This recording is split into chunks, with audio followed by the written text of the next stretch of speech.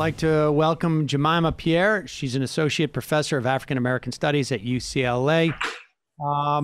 Jemima, welcome to the program. Thank you. It's Jemima. Thanks for having me. No worries. Jemima, let's just start. I mean, you've written a piece about the sort of ongoing narrative of black despots and white rulers in Haiti. Back up a little bit for us and give us a little bit of history. You also discuss the idea of a second coup, I guess, or era. Just give us a little bit of basic history on Haiti's attempts at self-government over the past. Well, I mean, I guess we could go. Yes. We can touch on that, and then we'll get into the sort of more modern era.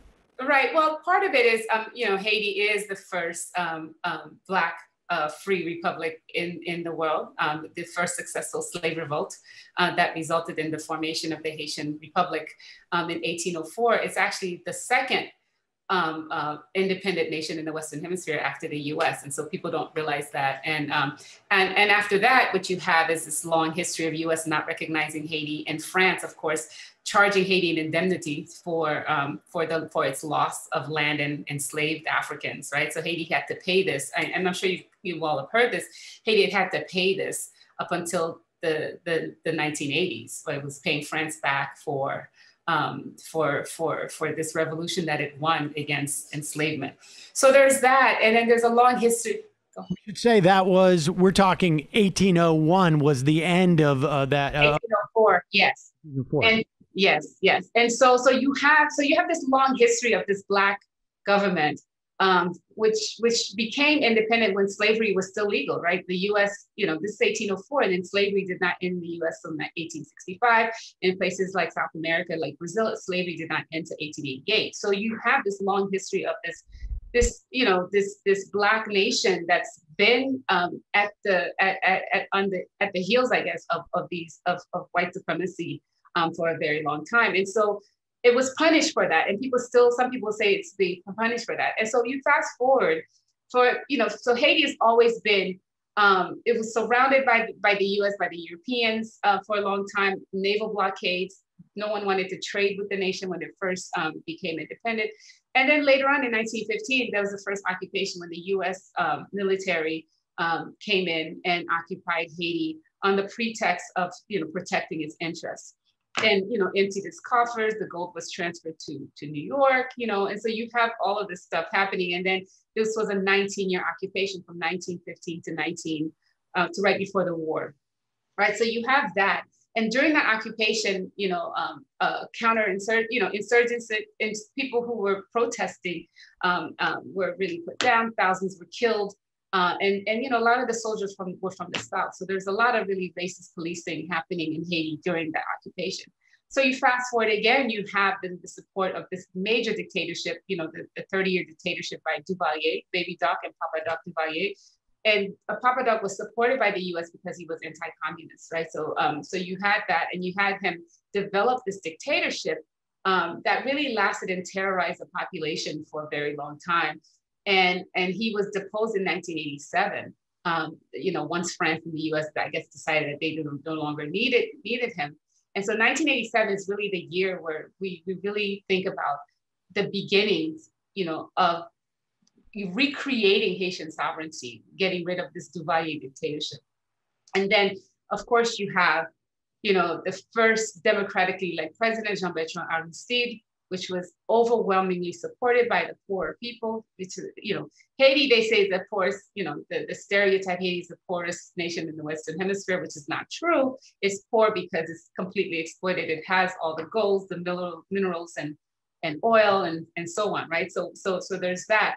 But with Aristide, then you had two coups d'etats supported by the CIA, one in 1991, right at 9 months after he came into power, and then one again in 2004 when the U.S. Marines landed in his house, put him on the plane and flew him to Central Africa. So and after that, then you have what I call the second occupation, and ever since then is what you have So the UN, which really allowed this to happen, and I've written a longer piece, an academic piece. I'm an anthropologist, so I write in anthropology journals, and so I've written more about this occupation in the sense that once this coup d'etat happened, it was sanctioned by the UN Security Council, which is run, of course, by the US and France, and then they decided to deploy a peacekeeping mission because there was so much protest against the coup d'etat. And this peacekeeping mission has been there for a long time. And this is the same peacekeeping mission that brought cholera to Haiti, that killed 30,000, and that's, behind a lot of violence and so on and so forth. So there's a lot, to talk about, it's like 200 years of history, but it is my point with this article was really to talk about just the nonstop imperial meddling in Haiti when it comes to, people trying to assert their sovereignty. And we always wonder why it is that Haiti, requires so much interference and imposition, regardless of what it's trying to do, especially when it's trying to advocate for itself and for the masses of its people. Well, that is, I think, the question I think that is just sort of like, begged to be asked is why? Why? And maybe it's in part that it's about resources. It's stunning the natural resources that exist there, that are of which the wealth, the value of that does not seem to reach the people ever. But what is it? Is it obviously there's a huge part of white supremacy involved in this, but what is it that continually allows for the United States to be meddling in this way, and other countries? Other countries. Well, we do think white supremacy is part of that, definitely. But I do think Haiti has this, has been strategically possible. So I was reading, if you read this, I forgot who it's by, but the Monroe Doctrine, who this U.S. Military official talking about how significant that area, that location is for U.S.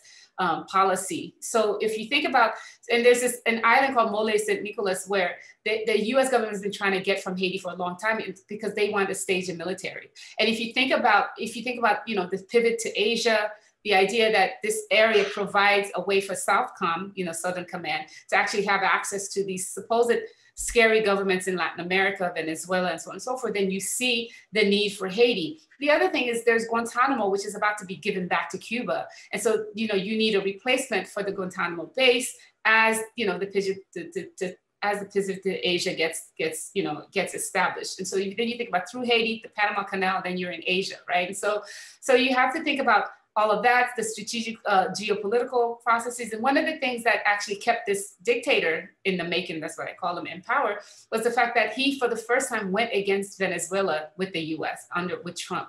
So he recognized Juan Guaido, which was something Haiti would have never done, considering Venezuela's close relationship with Haiti historically. And yet, have they called for his resignation? No, the United States, I thought they've kind of supported new elections, but to my knowledge, despite these pro-democracy protests, the United States has not gone as far as to call for the resignation of Moïse. Oh, no, of course not.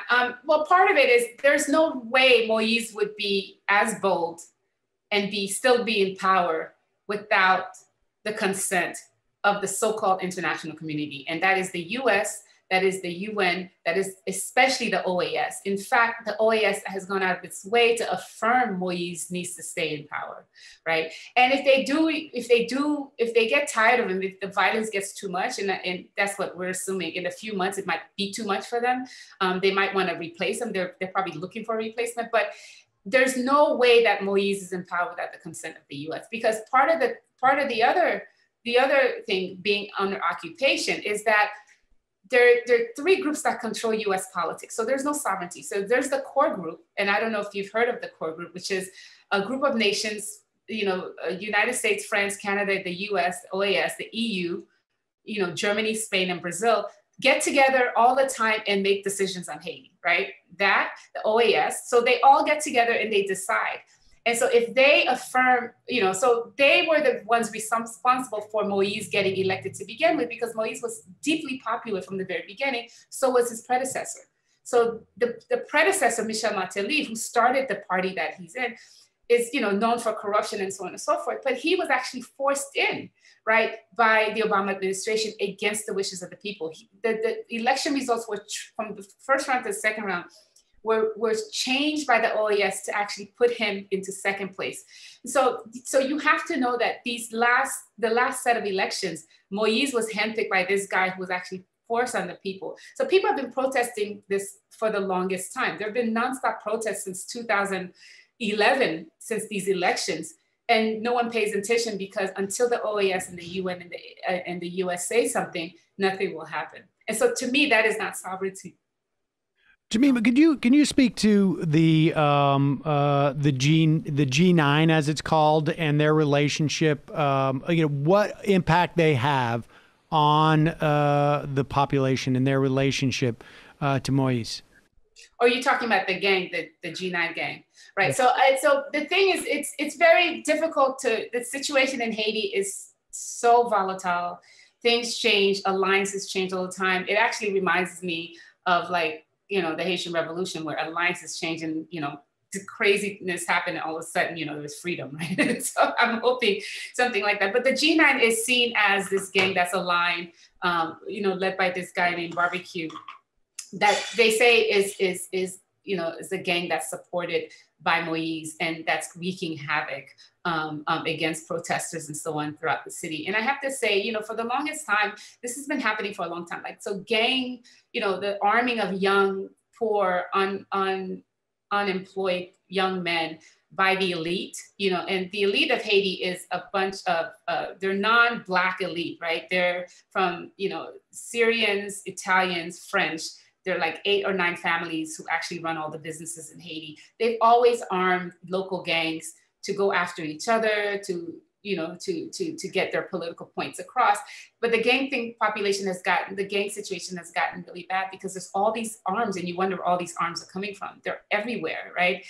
In addition to U.S. providing the local police arms and ammunition. And so this G9, and I don't claim to know much more, except for what is, he's the big boogeyman right now. But I have to say, the G9 was actually sanctioned by the UN in the fall, where they're saying that he's a peacekeeper. So we have to think about what that means for the G9. But there's a lot of violence. A lot of it is state controlled. A lot of the military equipment that these gangs have come from the government. And a lot of people are saying it's coming straight from the top.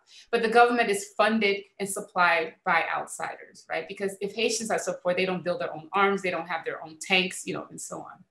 I just sort of like, I know you're not necessarily an expert on this, but that dynamic is like, how do we characterize that? Because it feels like those, it is a different, that relationship with the gangs. I mean, even is sort of a different dynamic than we've seen in other countries in this area. Like, it's part sort of, death squad on some level that is deployed to tamp down any type of dissent or protest, but it's also part drug cartel on some level, or at least cartel. How do you characterize those things? Is there anything that is like is there an analogy?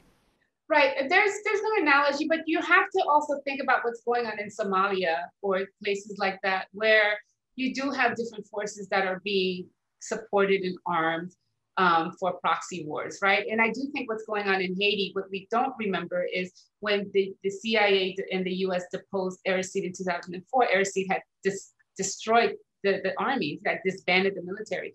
But if you look at the WikiLeaks papers, it shows that the US government officials actually reintegrated these rogue military people into the Haitian National Police. So a lot of these so-called gangs are actually former police members who were from a time before, who were always already part of the army and the military that we reintegrated. So now there's a major split actually within the police in Haiti. You have the people who feel like and this is when we start seeing the beginnings of dictatorship, where the president himself has his own personal 4,000 member, he calls them the all Black group within the police that he has separated out and then putting them against the regular police. And so I have to, part of that is to also say that I want to refrain from saying this is like endemic to Haiti, because I do think it's a manufactured crisis. And it's clearly manufactured when you see who's funding what and how it is that certain groups get sanctioned and certain groups don't. But we have to take this gang and the violence that's developing and this fracturing of the Haitian police back to the fact that the dissolved Haitian police was then armed and trained in the DR, brought back to help take down Aristide, and then reintegrated into the Haitian police to make scene more palatable. And these are the same forces now that are coming back to terrorize the population. You mentioned those WikiLeaks cables, which discussed that. One of the other big revelations during the Obama administration from WikiLeaks cables was the Obama administration's, at the very least, I mean, and maybe you have a better sense of how much they were involved in this, but their issue that they had with the raising of the minimum wage, yes. Yeah, will you just explain that? Just so that folks get a sense of both how much we as in America, United States, have micromanaged things in Haiti, but also, it's to prevent people from getting a minimum wage when we're talking about like literally cents. I mean, it's just sort of shocking.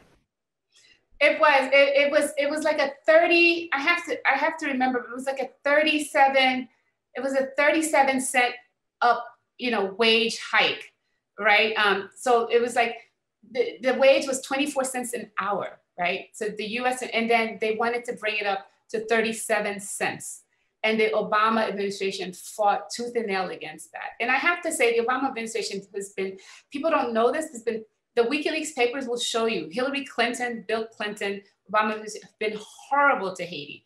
And the fact, even like for the coup d'etat, with the replacement of the government, where Hillary left, this was during the Arab Spring, she flew from the Middle East, went straight to Haiti and threatened to put the sitting president on a plane out to exile if he didn't agree with the OAS votes, right? So we have to know about how it is that, they wanted the 37 cents bump for Haiti. And this is why the old president always said that, we want to be people who live with dignity. People want to work. But the fact that you want to squeeze this group of people suffering for this amount of money tells you how just horrible US policies are and how little regard they have for human beings outside of the US and inside too, right? If you think about working peoples.